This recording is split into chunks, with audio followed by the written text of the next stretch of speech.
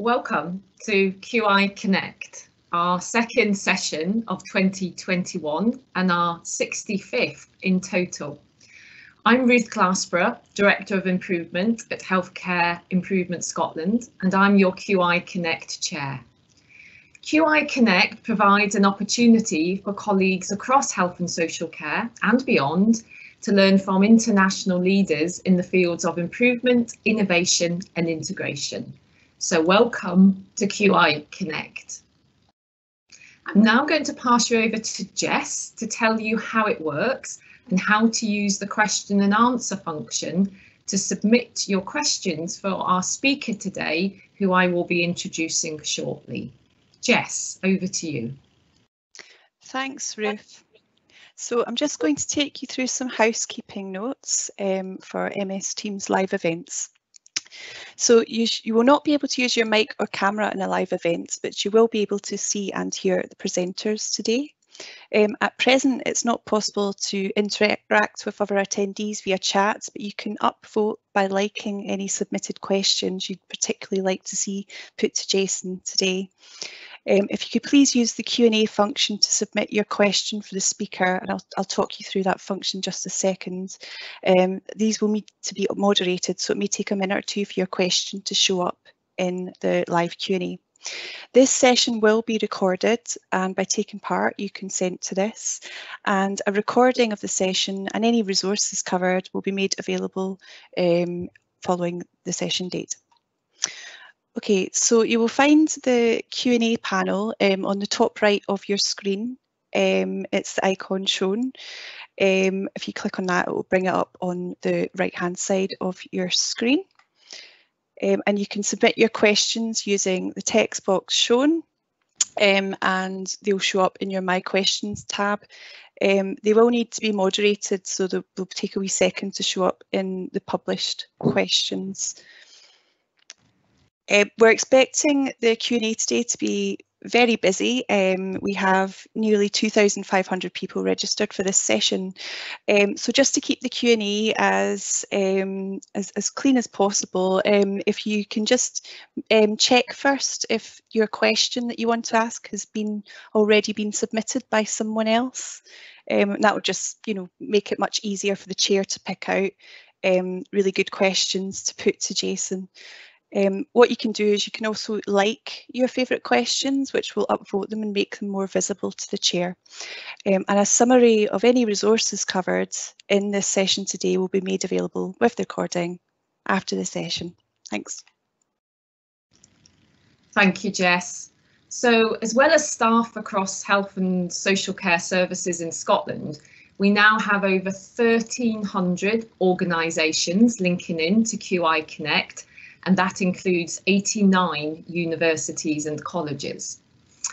And some of these organisations are based in other countries, and we now have 65 countries represented in our QI Connect community. Due to the time differences, many of them will be watching this by recording.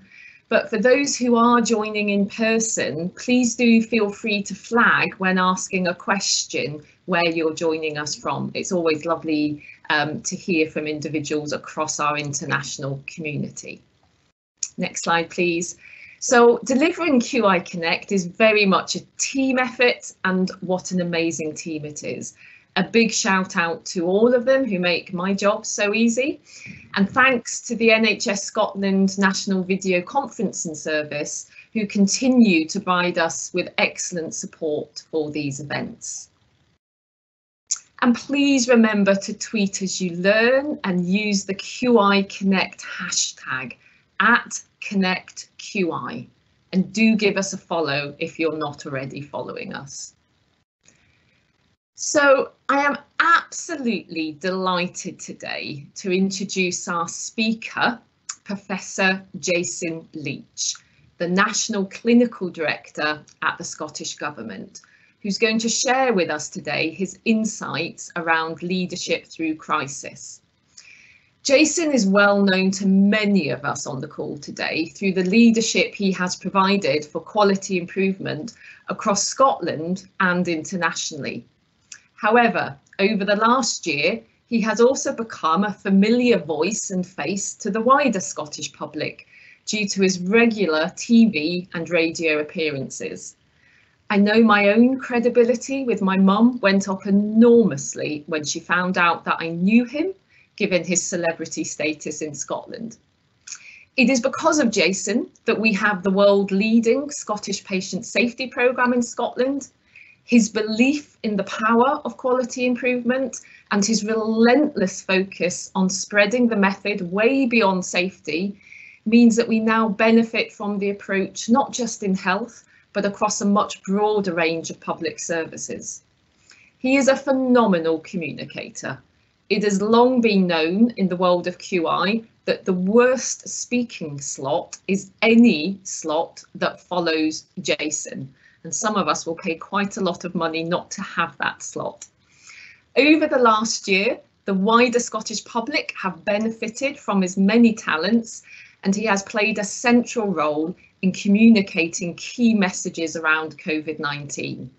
I am delighted that he has taken time out of an incredibly busy schedule to join us today to share his leadership reflections from the last year. So Jason, over to you. Ruth, thank you so much. That's an introduction I barely recognise. It's very gracious of you. So QI Connect today is jammed between two webinars that I've had to do at this new point in my life to illustrate where my life has ended up. I am now, not everybody here will be Scottish, but we've just reopened our schools.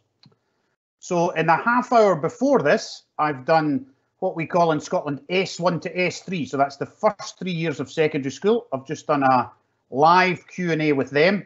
And then immediately we finish this, I do the second half of secondary school, the S4 to S6s. So this must be the easiest crowd of the afternoon, I imagine. This surely can't be as difficult as being asked questions about lateral flow testing devices and their reliability by 12-year-old children who have understood this pandemic a lot better than many of the adults, let me tell you. So it's absolutely terrific to be asked, and I'm just going to share my slides, and you should now see a quote. Somebody will interrupt me, I'm sure, if that's not the case. So my plan is to be a little bit reflective. Today is a year since the UK went into lockdown number 1 on the 23rd of March 2020. Around the time, 190 other countries did approximately the same thing. And it's been called in the UK, all 4 UK countries have declared it a day of reflection. We had a minute's silence at 12 o'clock. We're going to have a moment of reflection at 8 o'clock this evening on doorsteps all over the country. 125,000 people have died in the UK of this virus, at least. In Scotland, that number is around 10,000, with COVID-19, a disease we didn't know about 14 months ago, written on their death certificate. The pandemic, which has just swept round the earth, has been without precedent. There have been more deadly epidemics, but they have been more circumscribed. There have been epidemics almost as widespread, but they have been less deadly. Floods, famines, earthquakes, and volcanic eruptions have all written their story in terms of human destruction, almost too terrible for comprehension. Yet never before has there been a catastrophe at once so sudden, so devastating, and so unusual. Perhaps a Daily Telegraph article or the New York Times? No, the Science Journal of Friday, May the 30th, 1919. The last time the world faced anything even remotely like what we are facing now. And what we are in the middle of just now, I'm afraid, and that single sentence is a little bit depressing, isn't it? 1 million people caught this virus in Europe in the last 7 days. Brazil has no intensive care beds available today. People are dying because they can't get ventilators in whole swathes of the world. We are not out the other end. Scotland and the UK are on the downward slope of our second wave, and we are hoping and planning to avoid a third wave, but none of that is guaranteed. And I'm sure many of you joining from all over the world have your own story to tell, your own particular reference point in your country. This is Dr. Lee. Dr. Lee was one of the first to get this new disease last year, at the beginning of last year. He's in Wuhan, China. He caught what they thought was SARS, old-fashioned SARS, which was a horrible disease, but didn't create a global pandemic. The WHO don't declare global pandemics very often. In fact, this is the first one the present version of the WHO has ever declared, because it needs, the definition of a global pandemic is an infectious agent that is a risk to every single human being in the world. That's quite a high bar for a committee to decide. So many infectious agents, of course, are tragic and horrible and kill many people, but to reach the bar of being a global pandemic, it went from this part of the world. He wasn't patient zero, but this guy who told us what was happening, and they found a new virus. And it's now SARS-CoV-2, the virus that gives you COVID-19. So I have a great friend called Karen McCluskey. Some of you will know her. Karen McCluskey is the former head of Scotland's Violence Reduction Unit. She is one of the brains behind Scotland's massive reduction in violent crime, particularly amongst young men and gangs. And she's fantastic fun. In meetings, she'll often reach the end of a very, very frustrating meeting, and she'll say, "Where are the doing words? Tell me what I've to do." She wants activity. She believes in strategy. She understands vision. She likes a framework just like everybody else, but she wants doing words. And I'm going to give you 3 doing words that are my lessons just at first glance of the last year that we've seen. They're not right. They're just my impressions. There may be something in them that makes you reflect on your part of the response or your part of the rebuilding. So my first doing word is understand. If you want a sentence, then it's try to understand as best you can. Try and gather the evidence. And that is not as straightforward as it perhaps initially sounds, as I can testify to, having had to do it live on the TV. The difference between this world and the world I used to inhabit is now I have to do the science literally live on the television as it's happening. And that's a slightly different challenge from doing it in a lovely, I was going to say cuddly, that's maybe not the correct word, a lovely warm environment of quality improvers where I'm used to living. So in order to understand this pandemic, you need data. You need to understand where we've been, where we are, and modelling about where we might get to. This is Tedros, the Director General of the WHO. You'll have seen him and heard from him, I'm sure, in the last year, the former Ethiopian Health Minister. And when the music stopped, he was in the most important seat in the world. He was leading the global public health response to this pathogen. It has now killed 2.6 million people and infected 120 million, at least. There's actually swathes of sub-Saharan Africa where we don't know how many people have the disease or have died. We don't know what's happening in Russia. We're not sure what's happening in much of the Americas. So this is an underestimate of the scale of the horror that this disease has caused. You probably have people who have either lost friends and relatives or close friends or relatives who have been very sick. It is unusual now to find somebody not touched somehow by a disease that we didn't know existed. So when you start to understand it, you need response. What's your plan? What are you going to do? What's your doing words for recovery? So this is the Grass Market in Edinburgh. It's a major European capital. It's half a mile from the castle. Many of you will have probably sat here having drinks or coffee. It's beside the comedy clubs, the restaurants, the hotels, the bars of Edinburgh. This is it on a normal, semi-sunny Scottish afternoon. You can see people have coats on, even though there's blue sky. This is it a year ago, the first week in April 2020. So our response was to shut the country down. And that's what most countries in the world did. We did it because we had to buy time. We had to buy time to understand the pathogen, to try and find treatment, to try and work out what to do next. We didn't know what to do. Nobody knew what to do. And people who retrospectively say they knew what to do didn't. The pathogen was unknown. We didn't know how it transmitted. We didn't know who it killed. So we put everybody in their houses. Literally. We told everybody to stay at home, protect the NHS, and save lives. And a version of this happened in Sweden and Estonia and Ethiopia and New Zealand. And there are slight variations on a theme, and they had stronger travel restrictions or not so strong travel restrictions. Some did schools, some didn't do schools, but roughly speaking, everybody stayed in the house. And we did it in order for science to catch up. We needed to know both treatment, testing, we needed to work out if we could vaccinate against this disease, and we needed to know what non-pharmaceutical inventions we'd be able to use. And the WHO started to form a response, and there's pages and pages and pages of what they did and what we now follow. This is, I think, one of the neatest frames through which to see recovery. So the WHO say you need 6 things in order to ease that severe lockdown that you've now seen in Scotland, certainly for the second time, and we're just beginning to come out of it. The First Minister has just today announced some further changes. So criteria number 1 is drive the transmission, drive the incidence downwards. Pretty straightforward. Number 2 is make sure you have a public health system that can find and trace positive cases and their contacts. So interrupt chains of transmission, find the cases, isolate them, stop it spreading. Number 3 is protect your institutions.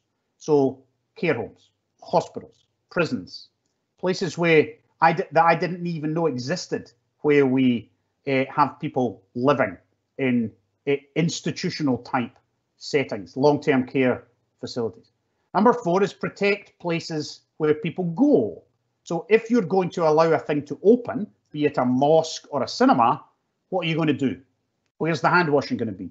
What are you going to do for schools? How are you going to manage parents? What are you going to do with alcohol gel for 4-year-olds at the nursery?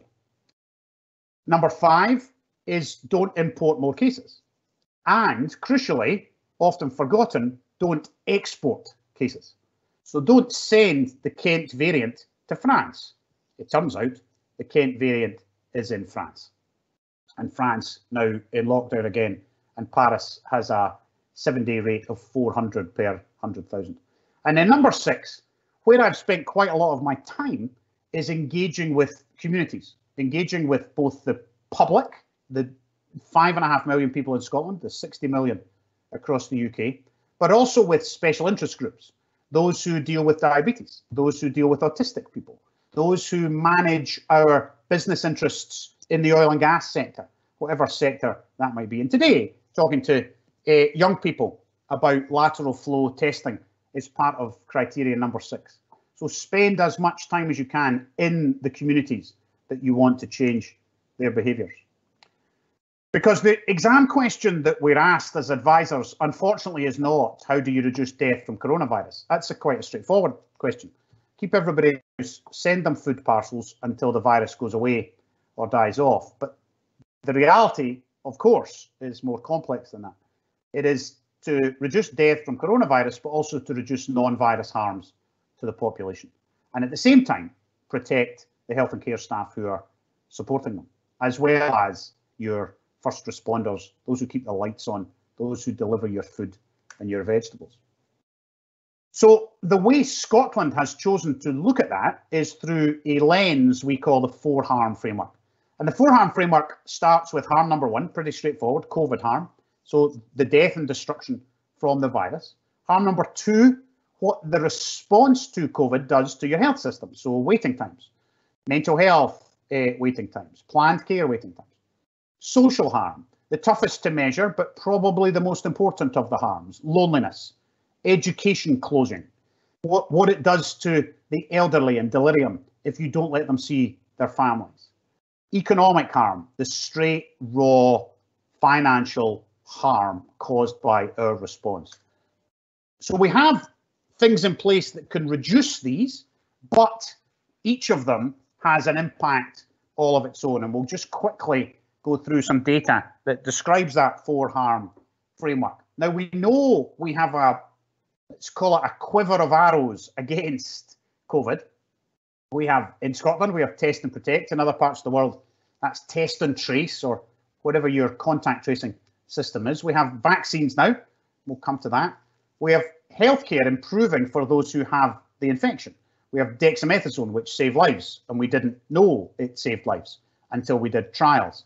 We've got ongoing trials for other drugs and medicines for treatment. And then we've got non-pharmacological interventions, physical distancing, face coverings, cleaning surfaces and hands, all the things that we've got so used to in the last year. Harm number one is pretty straightforward. It's what I described to you right at the beginning. This is Scotland's deaths from the 2 waves of COVID-19. You can see very clearly the waves of the virus. This is every registered death with COVID anywhere on the death certificate. This is harm number 2, health and social care harm. It's like the mortality graph, but upside down. So the grey is the average from 2018-19 for emergency admissions and planned admissions, and you can see the postponed care very clearly in the blue line along the bottom. This is cases we postponed. We didn't do cataracts, hips, knees, and the top line is emergency care that was either cancelled by us or didn't come, and that's almost more worrying. That's people not presenting with real disease. Some of it is because people are not out and not crashing their motorbikes, but some of it is because they're not coming because they think the health service is closed or they think the health service is dangerous. Harm number 3, remember, social harm. So this is the percentage of children who were attending our essential schools in January. So this is key worker children and what we colloquially called vulnerable children. So only about 6.5% of children were in school in Scotland in January. Now, to put that in perspective, 110,000 children in Scotland get free school meals on Saturdays and Sundays because they are poor enough to need free school meals on Saturdays and Sundays. So closing schools has massive implications for the well-being of our kids. This is crisis grant applications, so still in social harm, but just leaning into economic harm. This is people who apply for social work grants because they don't have enough money to eat or to pay their rent or to turn their lights on. And you can see those grants doubling after lockdown number 1. And now we don't have the most recent data, but rising again in lockdown number 2. And then raw economic harm. This is unemployment. The modelling for unemployment, we're in Q1 just of 2021, and unemployment is about 8%. It has doubled since the beginning of the pandemic. And what's particularly horrifying about this modelling is it takes 5 years to recover. So what we're doing now will not be over by the summer, even if we could get back to some level of normality. So I'm sorry to depress you. It's a fairly depressing subject, learning from a global pandemic. There are some positives, which we might come to a little bit later on or in the questioning. But this is Scotland's route map through the last year. And you can see how we've come in and out. The diagrams are because Thomas Pugh, a cleverer writer than me, talks about the hammer and the dance. The hammer is the lockdown. The dance is you trying to open. And that's where we are again. We're just dancing out of that second lockdown. Helped, of course, by vaccination.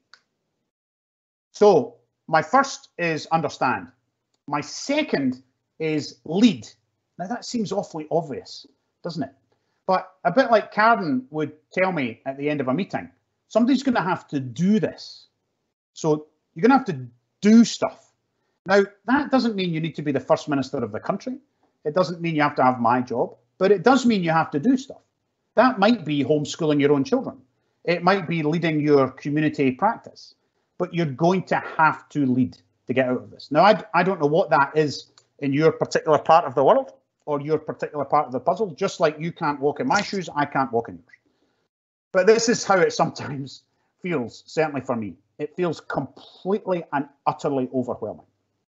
So I have felt more overwhelmed in this work than I have ever felt in any of the work I've done up to this point. And who can blame me? Because we've all had that feeling of global pandemic, 2.5 million dead. What on earth are we going to do next? And armchair epidemiologists everywhere you look telling you the answer, often 2 tweets in a row directly contradicting the tweet before, of course, because it's really hard. It's not straightforward. It's really difficult. Now, there are some frameworks that help us here. They don't get us the answer, but they help us perhaps see through some of the answer. And Stacey, many of you will know this work. We haven't got time to do it in any detail, but Stacey is a way of thinking about challenges. And you can see the x-axis is certainty, the y-axis is agreement. So do you know what to do? Is there agreement about what to do? Got it? And you end up with chaos in the top right. So far from certainty, far from agreement. And then right in the bottom left-hand corner, you get simple problems where you know what to do and everybody agrees with what to do. So let's think just quickly about some examples of COVID. So at the beginning, we're in some form of chaos. We don't know what to do, and there is no agreement about what to do. So therefore, you have to use command and control. You can't use PDSA cycles to shut down your country. You have to just shut down the country. The cabinet just have to decide. And they decide on the basis of advice from public health advisors, economic advisors, education advisors. But somebody has to choose. And that, of course, is the job we give to elected politicians. And I'm delighted we give it to them, because I certainly don't want to have to make that choice. And then there are things we do know. So we knew instantly that this virus was killed by hand washing. It's certain, everybody agrees, so we should tell the world to do it. But we don't really care how you do it. We don't care where you put your sink. We don't care that you put it outside the school, inside the school, in the work, outside the work. We do care that you do it for 20 seconds, so we teach you all to sing happy birthday. We put it in every social media outlet you can possibly imagine, and we tell you to wash your hands for 20 seconds. It is simple and certain, but everything else is in the middle. And my example for in the middle is places of worship. There's a whole lecture just on our response to places of worship. It turns out they're very complex environments, both faith-based environments, of course, but also community centres. They are food banks. They are voluntary sector environments. They are all ages. They are some divided into multiple rooms, some on multiple floors, some in the middle of cities, some in the middle of fields. And trying to get a COVID-19 response to that broad sector is really, really difficult. I've spent a huge amount of time with Scotland's faith leaders over the last year, and it's been absolutely fascinating. People who genuinely want to do the right thing, but need your help to find what the right thing is. And that's a complex problem. They want to protect their 80-year-old, I was going to say parishioners, that would only apply in one of these pictures, but they also want to be able to chant. They want to be able to use ablutions in their worship. It just gets so complicated so quickly. So that's where you have to apply all of the things we've all learned from quality improvement. You have to understand the system, process map the system. You have to spend time in the system, and you have to hear from, forgive the shorthand, the customer.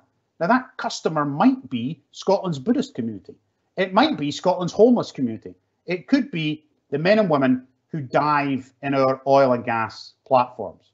And I've spent some time with some weird sectors in the last week trying to make them COVID safe. The other framework that's helped me for doing word number 2 is IHI's leadership framework. Now, those of you who know me will know I've always liked this. It's simplistic. I think that's probably why I like it, but enormously complex when you start to think about it. And IHI, Steve Svensson did this work for IHI some years ago now. There's a white paper if you want it, and it talks about a framework for leadership and the things you should do. But the bit I really like is it tells you how to behave. So it's doing words. It tells you how you should be. And I've often spoken about it and used it in coaching and environments where quality improvement has been what we're trying to do, safety or quality or compassion. But I think it also applies in COVID response. the 5 actions, behaviours that you should take.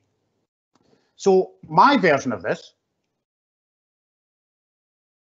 excuse me, is person-centred but different. So this, perhaps in my new world, I hope temporary new world, is user-centredness. So I've spent enormous amounts of time invisible to the BBC and the radio with stakeholder groups. So elite football, the youth game of Scottish football. 500,000 people in Scotland are engaged in grassroots football.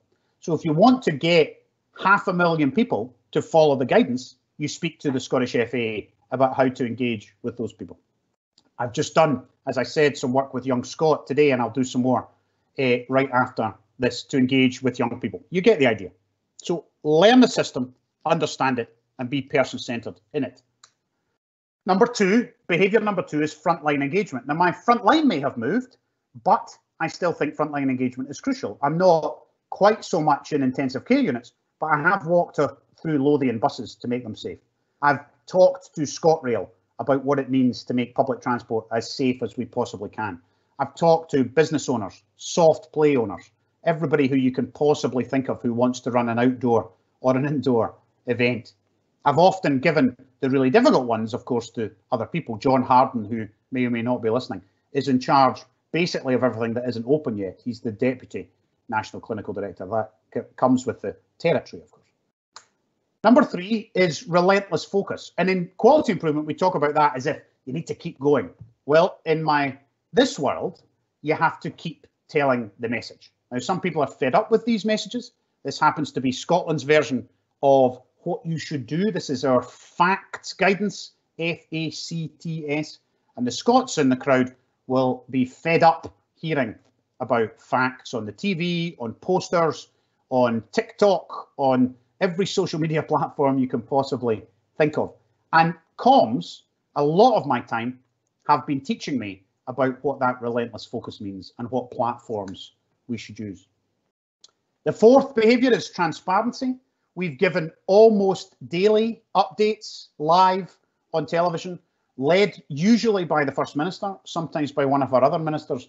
But right at the beginning, she decided that she wanted a clinician beside her every time she did it.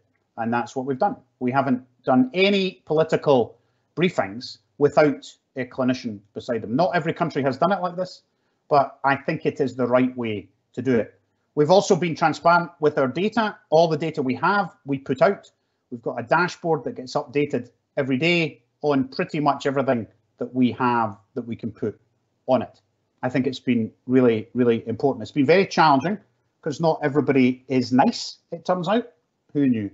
So some of that transparency comes at a cost, and that cost is unkind people, both to the First Minister, principally actually her. The trolling she gets is truly awful, but even to nice people like me, can you believe it? There is quite some quite nasty stuff that goes on behind the scenes. And then the final behaviour is boundarylessness, a made-up American word, but it illustrates what we mean. We mean you cannot do COVID response, just like you cannot do quality improvement on drug deaths or on stillbirths, without thinking beyond the health and social care system. So this is about everybody gathered around this single aim of reducing COVID harm. From the media to charities to transportation and politicians to the health and social care system and people who lead in our communities. So those are the behaviours. And I think those behaviours apply in COVID just like they apply everywhere else.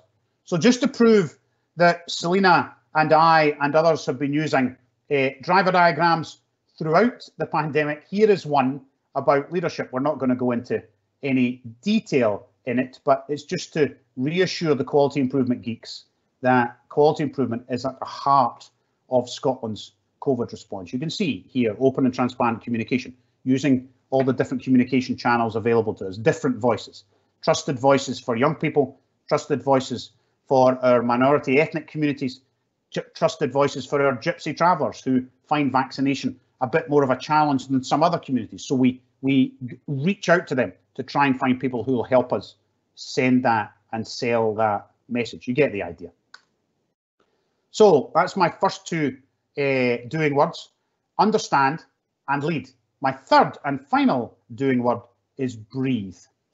And it's about taking a breath. Now, it's about the well-being of those who have been in the depths and heart of the response. Now, that might be you because of your family. It might be that you're an intensive care nurse who has been genuinely in the heart of the response. It may be you run a care home and you've done probably the toughest shift of all of us. But there are a variety of versions of this, be it homeschooling your own kids and caring for an elderly grandparent, or actually as part of your profession, or of course, both.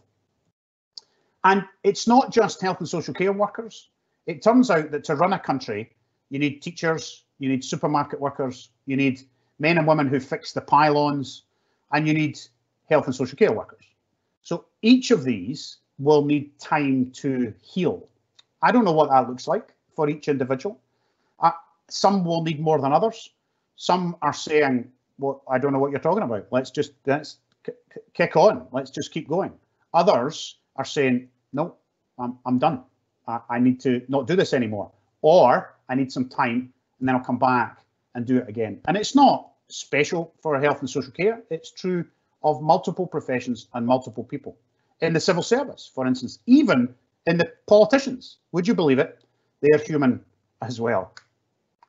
So one of the great examples of very, very acute well-being has been those who have built and led and developed our UK, let's call them the field hospitals. They don't particularly like that, but it's the best way of describing it to people from overseas. So this is the Nightingale Hospital in London and our equivalent in Glasgow, the Louisa Jordan Hospital. And inside these, they set up well-being hubs, well-being places that would help these individuals. Free coffee on the way in, more lint bunnies than you've ever seen in your life. A fitness instructor, top left, who did exercise classes for those who were working in these environments, and vending machines with, unfortunately, non-dentist friendly fizzy juice. You get the idea. It's not magic. It's not going to save the world, but it's just going to make people feel a little bit better about coming to their work and doing the things that we ask them to do by going that extra mile. And there are multiple examples of this all over the world. So back to our science article that we had right at the beginning. Inside that same document from 1919, it says it is worthwhile to give more attention to the avoidance of unnecessary personal risks and to the promotion of better personal health. Well, it turns out in summary that my great pandemic lesson is not new.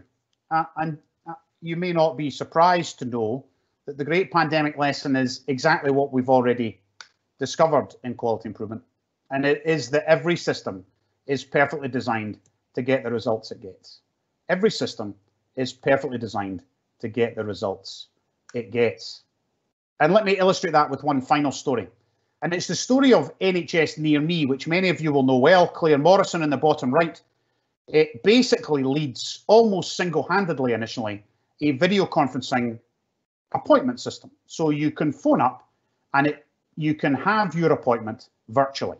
Now we do that pre-pandemic and people think it's great. We do a few hundred and people think it's great. And nobody really engages with it on a large scale, but we keep going. Claire does some person-centered work. She does some customer analysis. She does systems design. She does PDSAs. She collects data. She does all kinds of experiments for about 2 years, and then she launches it. The pandemic coincides, not exactly, but roughly speaking, with where we want to really scale it up. And the trick here is not that the pandemic got us NHS Near Me. The pandemic helped us scale it up. The Burning Platform took what was already a very, very well improved quality improvement thing, a recipe, and invested in it and allowed it to go from 300 a week to something like 17,000 a week. And now people asking specifically for NHS Near Me appointments. It's not that the pandemic led us to have the video conferencing. The pandemic just gave us a reason to scale it up, and human beings were able to do that. And that is, for the QI geeks in the room, the lens of profound knowledge in actual action. And we don't have time to do this in any detail, but this is one of the ways of thinking about quality improvement theory, and it's worthy of lots of study, but it's understanding the system. So Claire went to ask users what they wanted from a video conference appointment process. It turns out the doctors and nurses hated the idea of doing a whole video conferencing clinic. What they wanted was to embed video conferencing into their outpatient clinic. So that's what they did. They embedded appointments into a real life outpatient clinic. So you might see 3 live patients, 2 virtual patients, and 2 live patients. She then asked the patients and families what they wanted. Lots of things. One of the most revolutionary things was they said, we want to speak to a receptionist. And Claire thought, that seems weird. Why would you want to speak to a receptionist? But they did, because they wanted to speak to somebody before they went to the clinical part of their appointment. They didn't want to see the little circle rotating on the screen, not knowing if they were in the waiting room. They wanted to talk to a real human being. And that's what they did. NHS Near Me has live on-screen receptionists who are often in the outpatient clinic. So exactly the same process. You see a live human being, you see a virtual human being, and you pass them on to the clinic. And we can do that same thing in each of these 4 circles. The understanding of knowledge, the understanding of variation and how you might use that, and the psychology of human beings. My final point, though, is slightly more flippant. So remember the doing words. Understand, lead, and breathe. Understand your system. Lead wherever you are, whatever you're doing, you have responsibility. And breathe. Look after yourself and look after those around you. But maybe Doc's advice is better than my advice. Thank you for listening. Thank you, Jason. That was, as always, inspirational. We've had approximately 1,300 people join us live for this event today. I think that's the highest number ever. And the questions have been piling in. We have some fantastic questions for you. Please do keep submitting questions, but probably more importantly, given how many we have, if you can keep voting on the ones that are already there so that we can see which are the most popular ones. There's no way we'll have time to ask them all, but I also will use Chair's prerogative and may pick some of the questions further down that are less voted on. But before I start putting your questions to Jason, first of all, we're going to go to our guest questioner today, Tom Power, who is the Director of People and Culture at NHS Grampian. Tom, lovely to have you join us today. Over to you for your question. Thanks very much, Ruth, and hello everybody, and thanks, Jason. That was fantastic and a huge amount to reflect on in the last sort of 40 minutes or so. I was just wondering what beliefs and assumptions that you held your role in responding to the pandemic has challenged the most, and how that shaped your leadership approach over the last year or so. So I deliberately didn't look at your question, even though they tried to make me look at it, Tom, because I didn't know what it was going to be. It's a great question. So I think I've learned that the best of the world is still the best of the world. I mean, there are multiple stories. You can take any one you like. So the Glasgow Central Mosque was making 3,000 curries a day, I think, and taking them round to lonely elderly people who weren't able to get out to the shops. My own church kept, the only thing my church kept going when we were closed was its food bank. My own neighbours put slips through everybody's doors with their phone numbers on it. So kindness has been exceptional, and I think should be applauded, and we should somehow keep it. I don't know quite how to keep it. But also, slightly depressingly, I've also seen the downside of the world. People who have been selfish, people who have been unkind, partly through fear, partly through not understanding what this is. But I find that so difficult. I don't mind debate, those of you who know me. I'm very happy with people to take a different view, even if they're wrong. But I find anger and the kind of unkind side of that kindness coin really, really difficult to understand, whether it's directed at the politicians or directed at the public health advisors. That's been a little bit tricky. Great, thank you, Jason, and thank you, Tom. So moving on to some of the questions from our audience now. RBD is asking, what impact do you think COVID fatigue will have on leading improvement work in the public sector over the next few years? And how can we mitigate any of those negative impacts? Yeah, it's a good question. COVID fatigue, I think, is overstated. So Steve Riker, the behavioural scientist who's advised the government, who we've got to know a lot, and behind him a whole host of behavioural scientists, told us at the beginning that if you make it engaging, people will engage. People will not get tired if they continue to understand the why, not the how. They need to understand the why all the time. And he was right. I didn't believe him. I thought people wouldn't do lockdown for the amount of time they've done it. They wouldn't do the hand washing and the face coverings, and people wouldn't wear face coverings on trains. And there are people on the edge, of course, who don't follow the public health guidance. But Steve was right. If you continually talk about the why, then the how becomes really quite straightforward. And that's what you've seen us try and do. The marketing department of the Scottish Government is an exceptional set of individuals who talk about the messaging in an entirely different way than I ever have. They do focus groups, they do all of the adverts you see on the telly. The colour of the background is deliberate. So at different stages of the pandemic, the colours have moved, the colours have changed in order to suggest different phases. It turns out, for example, if you want to speak to Orkney, you have to get on the Orkney 6 o'clock news. There is no point in being on the Channel 4 news. Well, who knew? Because in Orkney, everybody listens to the 6 o'clock news on Radio Orkney. So if you want to tell Orcadians something, you should probably get on the Orkney news. If you want to tell Oban something, you need to be in the weekly newspaper, because Oban takes a weekly newspaper. I haven't had a weekly newspaper for 30 years. So you need to adapt your messaging to the behaviour you're facing. And that's true in QI as well as it is in pandemic response. It's the psychology of the lens. The lens of profound knowledge says that one of the 4 things you should do is understand the psychology of the people who are trying to make that change. Don't impose your version of the world. Understand from their perspective. Walk in their shoes. So I think people are knackered, and we're going to have to give people time to breathe. That was my 3rd point. But I also think people are ripe for and hungry for change, and they want to get back to making it better, whatever that might be, whether that's in a care home, a school, or whatever that might happen to be in your world. Great, thank you, Jason. I'm going to move on now and ask a bit more of a personal question around your leadership style here. This is from Jackie McCall. And she's asking you, how do you remain resilient every day and bring a freshness to every media interview?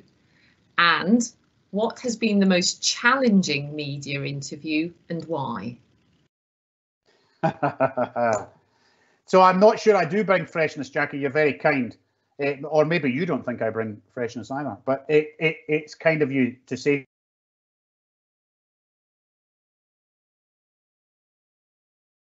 Looks like we've just temporarily lost Jason. Hopefully we'll be able to get him back shortly.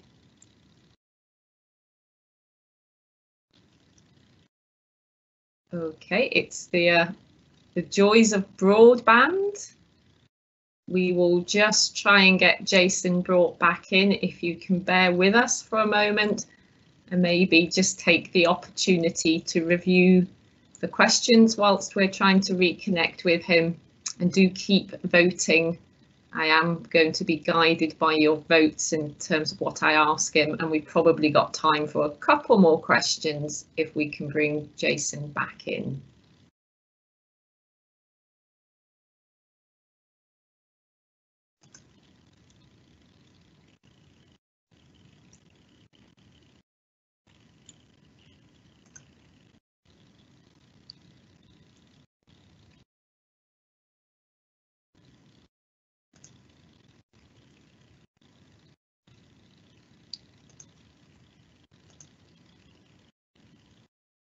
Do bear with us. We are just trying to get Jason reconnected. And hopefully we will have him live again shortly.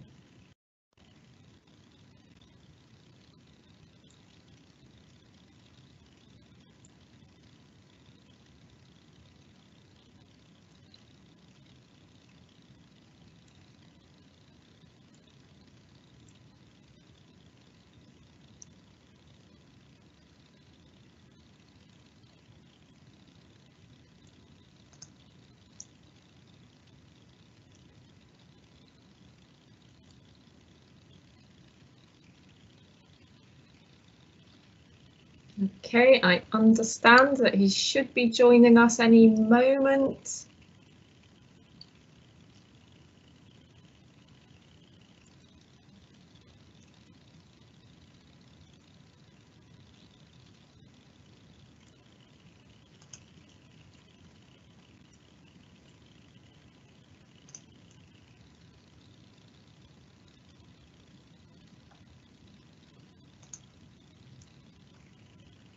Thank you for bearing with us, and as I say, do keep voting on the questions.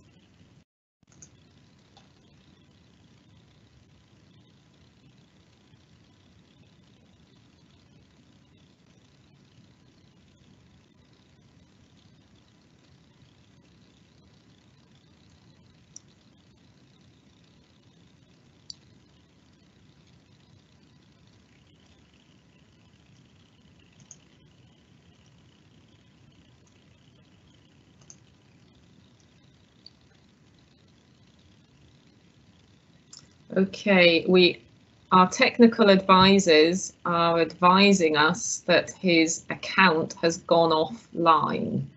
So it looks like he might have experienced a network outage in his local area. We're just going to see if there's any possibility of getting him in on audio. If you can give us an extra minute, we will try and get him back if we can. This is the first time this has happened to us with a speaker.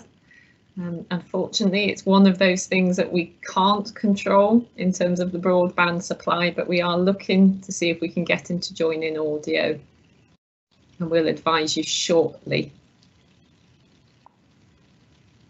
Ruth, it's Michael. Just to let you know that I'm getting a message from Selena, and apparently the Scottish Government system has just gone down.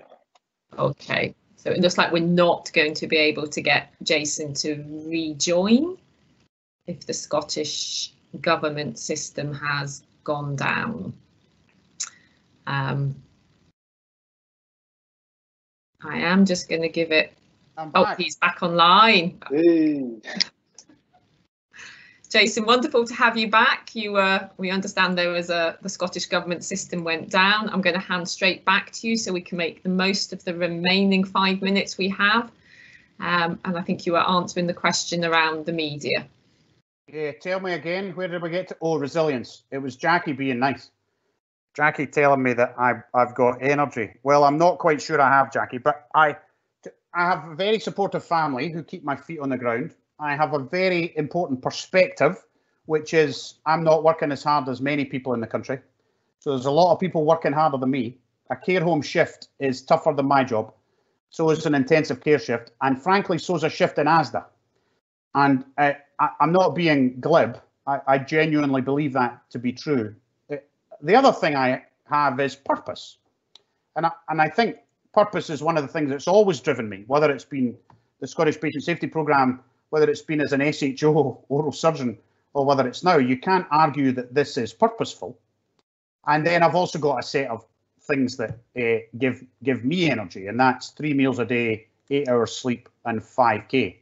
So I run every day, I sleep well, and I eat 3 meals a day. If I can do those 3 things, I can pretty much go forever.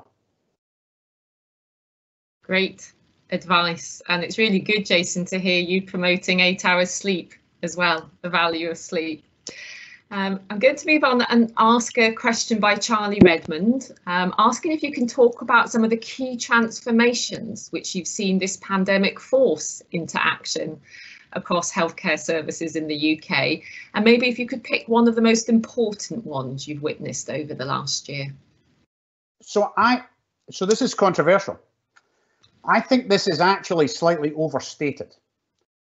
I think much of what we've seen is what was already there. People running faster, jumping higher, and working together beautifully. I think there are examples of technical innovation. NHS Near Me is an obvious one.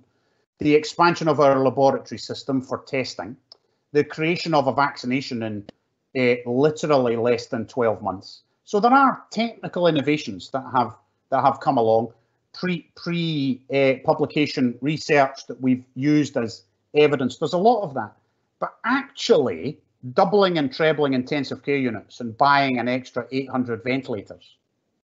I mean, there's not a huge amount of innovation in there. I mean, it's massive, and I don't want to underestimate what it took people to do. It was huge and big implications, but I'm not sure the pandemic has driven massive health and social care innovation that we would want to hold on to. Others may have a different view. I think there are some things we should keep, some of that technical stuff. We should, of course, keep the ventilators in storage for when we maybe potentially need them again. We should keep NHS Near Me and expand it. We should keep mental health helplines for workers and for others. So there are some things in there that, of course, are true, but I don't fully accept the premise of the question. That may be slightly controversial, though. Jason, we would expect nothing less from you other than to be slightly controversial. This is probably the last question, depends how long it takes you to answer it, but I suppose it does build a bit on that. Janice Malone, who is highlighting that people stepped up in their thousands during the pandemic to volunteer and help their communities, and we have seen amazing stories of selfless contribution that are really inspiring. She would love to know how you think volunteering and community action can support us as we come out of the other side of the pandemic and the difference that it could make to society. Yeah, I think it's a great question. I was the keynote speaker pre-pandemic at Scotland's volunteer conference. So I love a bit of volunteering. I think it's fantastic. And if you start to calculate the financial impact of even the health and social care volunteers beyond even our unpaid carer community, which is massive in itself, you realise that you can't run Edinburgh Royal Infirmary without the men and women on the welcome desk who are in the main volunteers who do it for altruistic reasons. And I think the pandemic has expanded that, has made it better, and we should engage in it. We should make it work. The challenge, of course, is that almost all of that is very local. You can set the framework nationally, you can allow it nationally and make sure you've got permissions for child protection certificates and all of those things that sometimes slow it up. But actually, it has to happen at the grassroots level in the front line. And that's what we need third sector organisations and health boards and other delivery systems to make happen. But I couldn't agree more. My first ever healthcare intervention was the WRVS tea room when I was 7 years old, when I used to go on a Friday night with my mum, who volunteered at the WRVS tea room in Monklands Hospital, and it is still there. It's now called the Royal Voluntary Service because men are allowed to also serve the cupcakes.